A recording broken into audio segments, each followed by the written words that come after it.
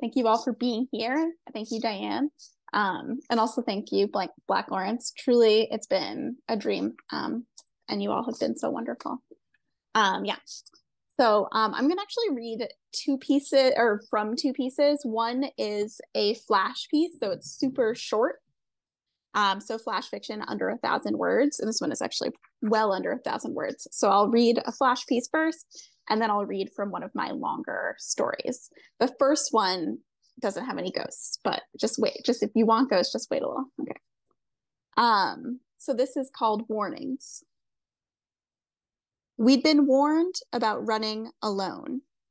We'd also been warned about walking at night, about bus stops and Uber drivers, about the hungry shadows of parking garages. We'd been warned, and we'd warned one another about parties at Joe DiCarlo's house, Sarah's older brother, the lacrosse players who sat at the lunch table closest to the pizza station. We heeded most of the warnings most of the time, but we were runners, and no one told the boys' team to practice in pairs or avoid wearing headphones at night. Besides, when we ran, who could touch us? When we ran, in the peach light of an early sunset or in the long gray dawn, we were of the world, but not in it. So that fall afternoon, when Lucy darted ahead of us, we only thought, show off. It was just practice during a week without a meet. There was no need to leave the pack so soon. Lucy was fast, probably the fastest among us, but she didn't always win her races. She couldn't pace herself. She was usually so quiet and controlled, but sometimes at the start of a race, she vibrated with a fierce energy that she couldn't rein in.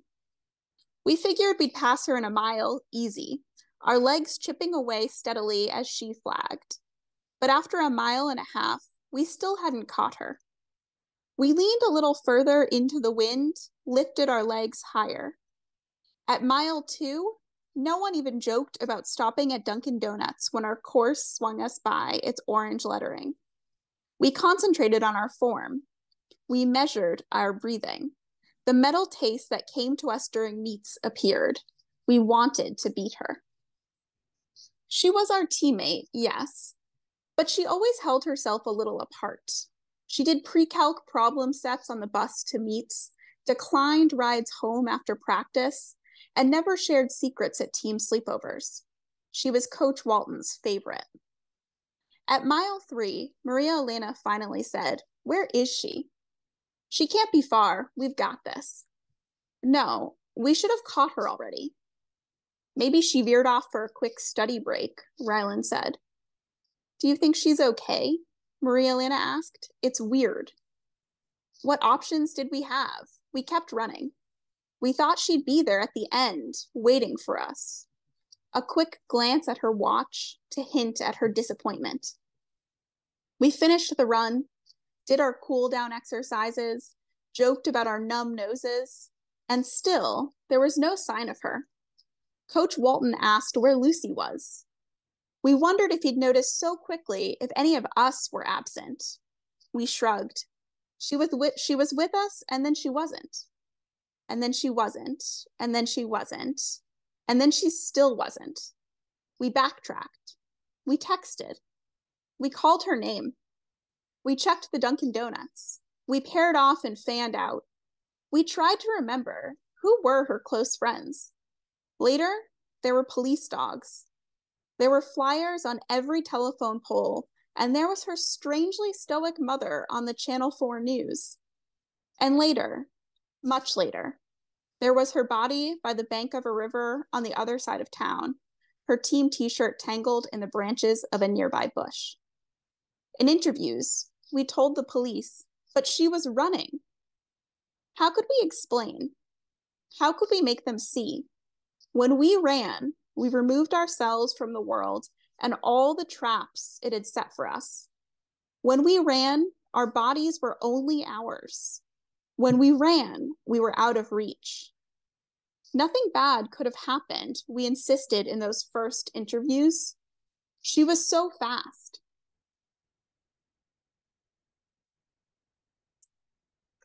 All right. So now I'm gonna read just a short part of the opening of a longer story in the collection. This one is called The Last Unmapped Places. Imagine, please,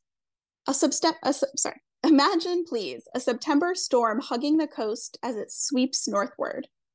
Dark, moody skies with clouds so thick they seem solid. The apple trees in our backyard thrashing. A heavy blue tarp draped over whatever project my dad was working on at the time, loose and flapping in the wind. The ocean, only a few miles from our house, roiling along the jagged shoreline. The rain arriving all in one rush, like an exhaled breath. My family inside, snug and languid and unaware of my absence. My mother stretched across the couch, reading. My father in the kitchen pickling vegetables. My twin sister drawing quietly at the coffee table. A crack of thunder so loud and so in sync with the lightning flash that my mother is about to say, that must have struck something nearby. She stops because my sister's hair is standing on end, fanned out like a sea anemone. Then my mother smells singed wood, singed earth, singed hair. Hannah is crying and my mother grabs her, but Hannah appears to be uninjured. My father rushes into the living room, knife still in hand. What happened? Why is she screaming? My mother smooths down Hannah's hair and asks her what hurts. Hannah continues to sob. Oh my God, my mother says when she realizes there's nothing wrong with this twin, the one safe in the living room with her and my father. Oh my God, where's Rachel? Hannah and I were 8 at the time. I was outside by the backyard oak tree. The lightning cored the oak, and then an errant arm of electricity reached for me.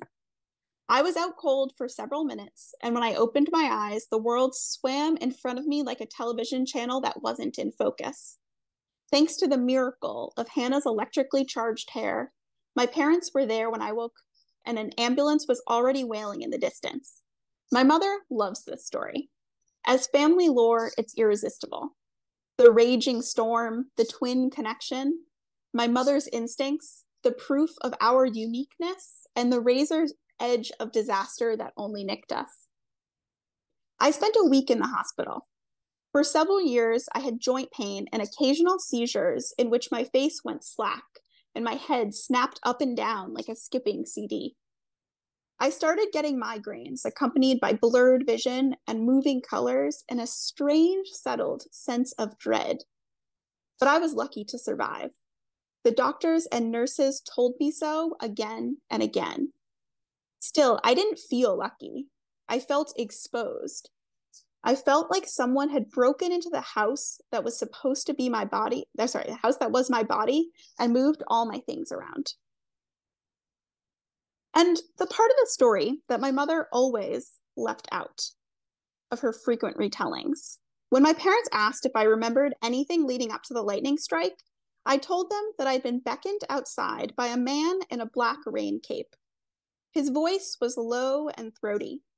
His breath smelled like damp soil. When he gestured for me to walk in front of him and his cape opened, I saw that his arm was webbed. A pink flap of flesh ran from his wrist to his waist. His shoulders were high and hunched. I wanted to resist, but I was too scared of not obeying. Rainwater streamed over his face. He told me, "The smoke gets thicker the further you go." We lived in a small town on the Maine coast where kids rode dirt bikes through the woods and walked without hesitation over barely frozen streams and had no fear of the dark, yawning nights that seemed to swallow everything during hour-long winters. Even before the lightning strike, I was the quieter, stranger twin. Afterwards, I grew jumpy and fearful, which were great sins in our town's childhood kingdom. Hannah saved me from being an outcast. Whenever she sensed I was about to do or say something too weird, she changed the subject or caught my eye and gave a quick shake of her head. When I told friends at a sleepover to keep the lamp on, to ward off the webbed arm man. Hannah laughed loudly and said he was just a character from a bedtime story our mom had told us. When I hesitated to retrieve a frisbee from a crawl space that pulsed with a sinister energy or a beach ball that floated too far from the shore, Hannah would rush past me with feigned excitement and recover the item before I could refuse. In some fundamental way, I didn't understand what people expected of me. Once, when I was 10, I proudly showed the supermarket cashier a dead mouse that our cat had killed. I'd been keeping it in a toy handbag. As the cashier shrieked and people in line turned away, my mother said only, "She's a little scientist, this one." Well, Hannah apologized and ushered me out the door. My mother, a librarian from New York with wild gray hair that she wore much longer than was fashionable, wasn't perturbed by my behavior or the way the town regarded me. But my father was horrified when Mom recounted the story. He buried the mouse, still in the handbag, in the yard while I cried. Dad asked Hannah what I'd been thinking, and Hannah said she wanted it for her bone collection, reluctantly leading him to where I'd stored the sun-bleached skeleton of a possum I'd found by the back fence. Hannah was my opposite in every way. She resembled our dad, sandy-haired, athletic, and approachable. I'm more like our mother, dark-eyed with angular features and unruly curls. And Hannah always knew exactly what people expected of her, which was a different sort of burden than the one I carried. She was adored, confided in, and admired. But she had her own anxieties, which she hid from everyone but me. She worried about our father, who she claimed was stressed about money and the properties he managed. She worried that our mother found us boring. She worried about our parents' frequent arguments, about a close friend whose brother was cruel, and I assumed also about me, my fixations, my strangeness, my poor health. I never figured out how Hannah intuited other secrets, but even when she told me about them, they didn't trouble me much. My fears were visceral, that the undercurrent would drag me to sea if I went into the ocean past my knees, that our dad's truck would fishtail in the snow on the drive to school, that there was someone crouching behind the rhododendron bush, ready to grab me every time I rushed onto the porch. I had seen the webbed arm man, and I knew he was watching from whatever dusky corner of the universe he resided in. I knew that he was waiting. I'm going to stop there.